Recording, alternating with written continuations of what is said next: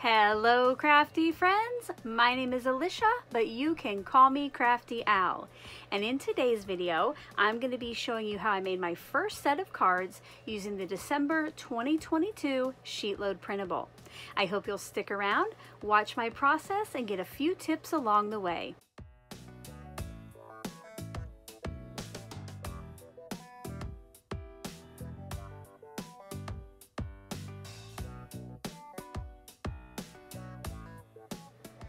Thank you so much for stopping by today. If this is your first time to my channel, I hope that by the end of this video, you'll be inspired to click on that subscribe button below and ring that bell for notifications.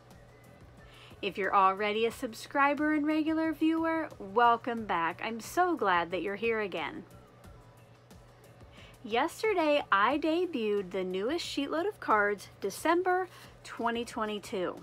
In that video, I showed you my first set, talked about the supplies I used, and told you how you can download the free printable. If you haven't yet seen the debut video and you're interested in the free printable, make sure to check out the description box below where I have a link to it. I'm so excited to be back today with the process, and don't forget that my team of collaborators will be joining me in sharing their first sets. They'll have videos here on YouTube and posts over on Instagram.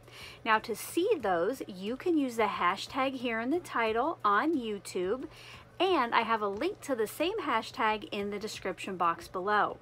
I know that they would love for you to stop by, see what they created, and leave them some love. The December 2022 sketch is a little bit special, and not only do I have some extra notes for you how to put it together, but this month is a 3-page printable, unlike the normal 2. Today I'm going to be showing you how to use that 3rd page of additional instructions to put your cards together. You can see here on the sketch there is a diagonal piece, and that just needs a little extra explaining and maybe a little bit more help to get that on the card correctly. And I will be explaining all of that in today's video.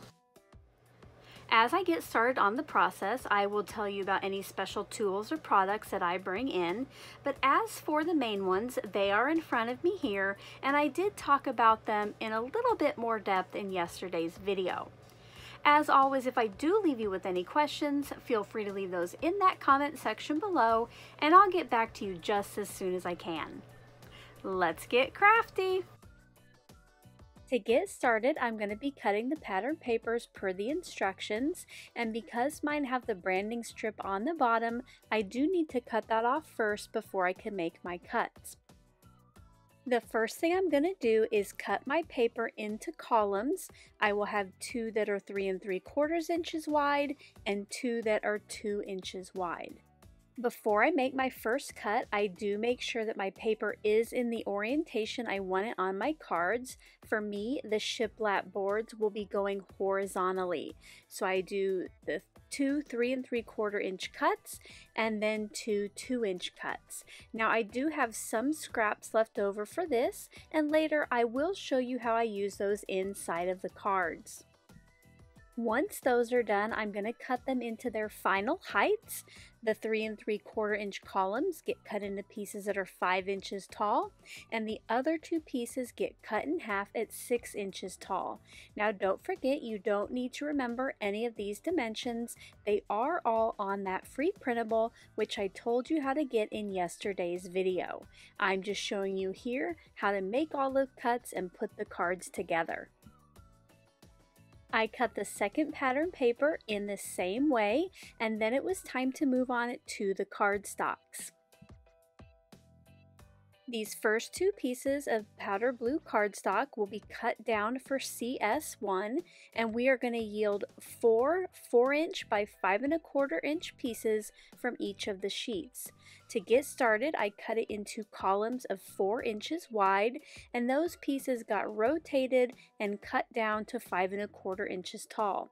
Now there are some scraps left over from this, and again, you can use those to decorate these cards, or maybe another one you'd use later with the same cardstock. I chose the same powder blue for CS2 and will be cutting each sheet into 4 pieces that are 2 1/4 by 6 1/4 inches. To do this, I'm going to cut each piece down to 6 1/4 by 11 inches, and then once again I need to rotate those pieces, and I will make cuts at 2 1/4 inches until I have 8 total.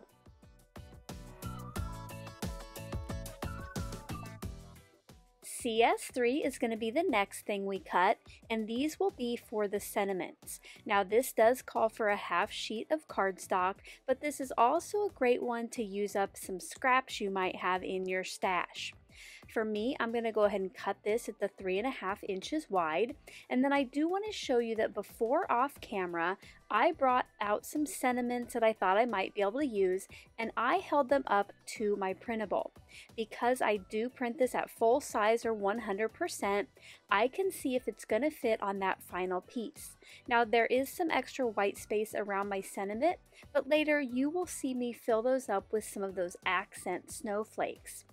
Now to finish those little strips, I'm going to cut them to 3/4 inches tall using the line to the left of my cut line just to make it easy to slide right to left with that cardstock. And finally, for cutting, you'll need some card bases.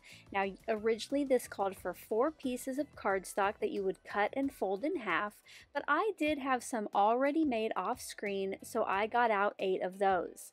Now, mine are top fold, but you could definitely do side fold if you prefer that. Once all of my pattern papers and cardstocks were cut down, I decided the next step would be to do all of the matting. Piece B gets matted with CS2 and pattern paper piece A gets matted with CS1. Just try to get a nice even border all the way around. While I continue to adhere these pieces together, I thought it would be a good time to stop by with a little celebration. In November, I did have some channel members who reached 1 year of membership, so I just wanted to take a minute to recognize them here on my channel and to give them a great big thank you. I am so honored that each of you choose to support me here each month. Not only do you keep me crafting here on YouTube and sharing, you also keep SheetLoad free for all of my subscribers. Your support is greatly appreciated, and I hope that you're enjoying membership and its little perks.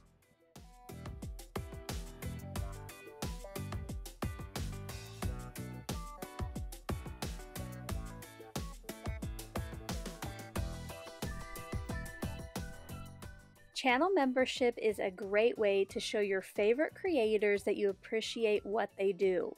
Here on my channel, I have memberships starting as low as $1.99 a month. You can check out the join button below this video, or I do have a link in the description box to find out more about the perks and levels. Probably the most favorite perk, which does start at the $1.99 level, is the SheetLoad Visual Archive. You can see it up on screen now, and what it is thumbnails of each month's SheetLoad with a direct link to download it. So if you're looking for past issues, you don't have to go back and watch all of the videos to find out the links and passwords. You have this one-stop shop as long as you are a member. For the next steps, you will want to have your additional instructions page handy.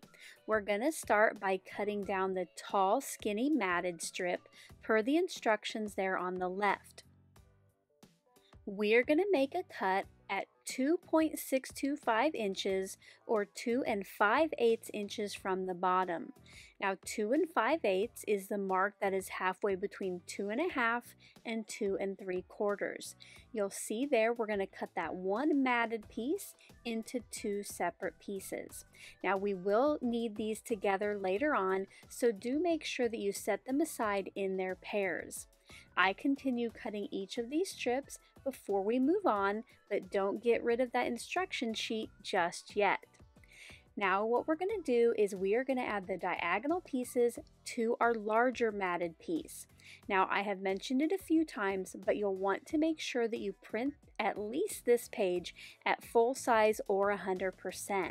And that's because you're going to want it to help you line up that diagonal angle. So we'll start with the top or the smaller piece, and I put some adhesive where I thought it would only touch the card, and then I put my larger matted piece down on the template, and you'll see here it fits just perfectly, and then I know exactly where to place the diagonal piece. I'm going to do the same with the larger one, or the piece that goes on the bottom right, just lining up the outside with that piece. Now they are perfectly, well, maybe not perfectly, but as close as they can be, aligned diagonally across the card. Now later we will cut off that excess, but for now I'm just going to keep adding the diagonal pieces. Now you can play around with what works best for you. I tried it a few different ways. You'll see me here in a bit. I put some adhesive on the corners of my larger piece and just down the center of my skinny strip, but do whatever feels best and works best for you. Now something I might do differently is perhaps I would put a piece of acetate or clear cardstock between the printable and my pieces of cardstock or my adhesive, because I did get a few times where it did stick to my printable and I just had to tear it off, but it ended up working good in the end. Definitely do what works best for you. After all of the diagonals were on the card fronts, I brought in my non-stick scissors and trimmed off the edges.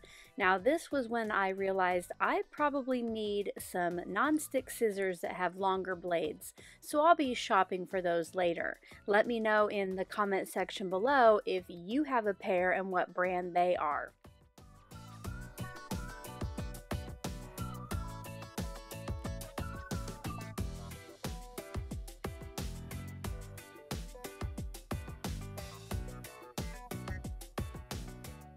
Once all of those corners were snipped off, I brought in my card bases and added the card fronts on the center of each one.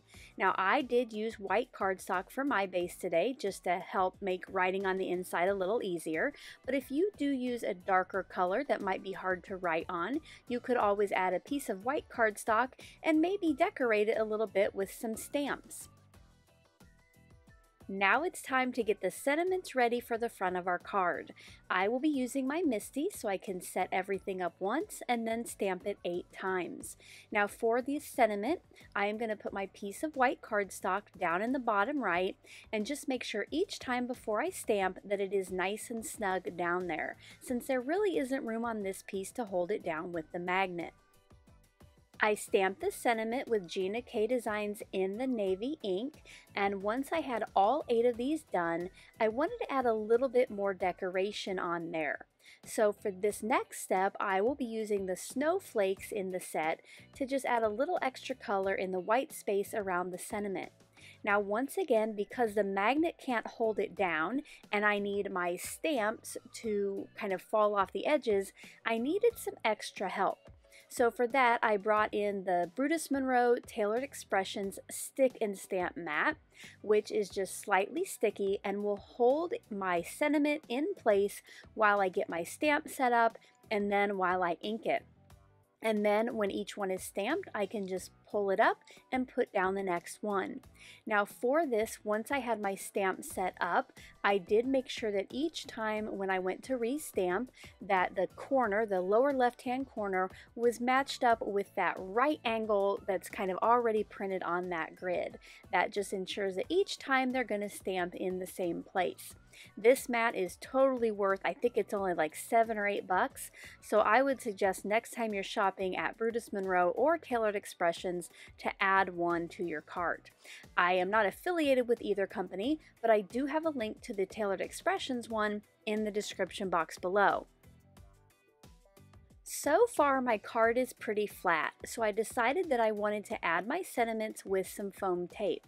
For this, I brought in my big blue roll of foam tape in the 3/8 inch width and added a strip to the back of each one. Once those were all on there, I burnished that release paper on the back, pulled it off, and then placed it onto my card.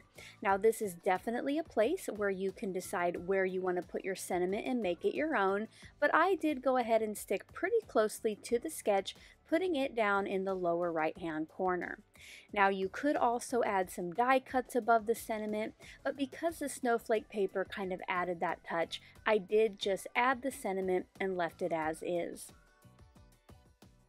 Except I did need to add some bling, so I brought in Honeybee Stamps Shimmer and Shine enamel stickers. About half of them are a silver glittery clear, and I added 3 of those to the front of each card, just for a little touch of sparkle and shine. I continued adding a trio of enamel dots to each of the card fronts until all 8 were complete. And here is a close-up look at the cards, and you'll also see how I decorated the insides with some of those leftover pattern paper scraps.